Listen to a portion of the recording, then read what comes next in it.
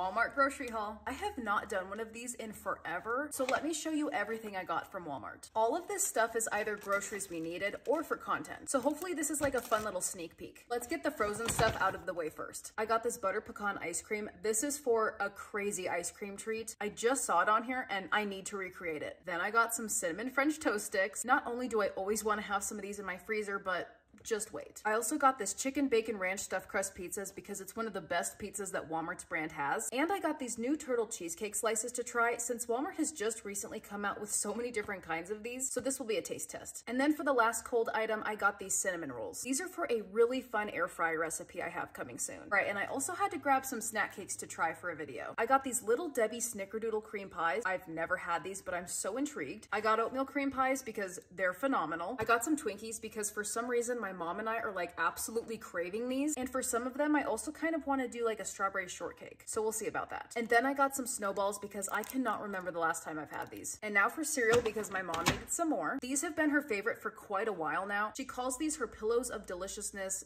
Do with that what you will. Yeah, these are Great Value's version of strawberry frosted mini wheats. And for one of the best cereals of all time, these chocolate peanut butter Cheerios. I seriously think I like these more than Reese's Puffs. All right, what else did I grab? My mom wanted some classic potato chips for lunches this week. They only had the party size, so for a fun food comparison, I got this Great Value milk chocolate bar. I also got these Great Value Sour Belts and these Airheads Extremes. You might be able to deduce why I'd buy both of these. And then I grabbed these cookies by Great Value. They're essentially strawberry Oreos. I can smell them through the package. I got some canned peaches. These are also for a recipe I'm about to share. And finally, I stocked up on some 2 liters of soda. I got 2 of these Diet Mountain Dews and 2 of these Zero Sugar Sprites. With that, I think that's everything. I'll have everything in my recently purchased collection on my Walmart storefront. I'm always updating that with everything I'm grabbing on my Walmart runs, so definitely go check that out if you're interested.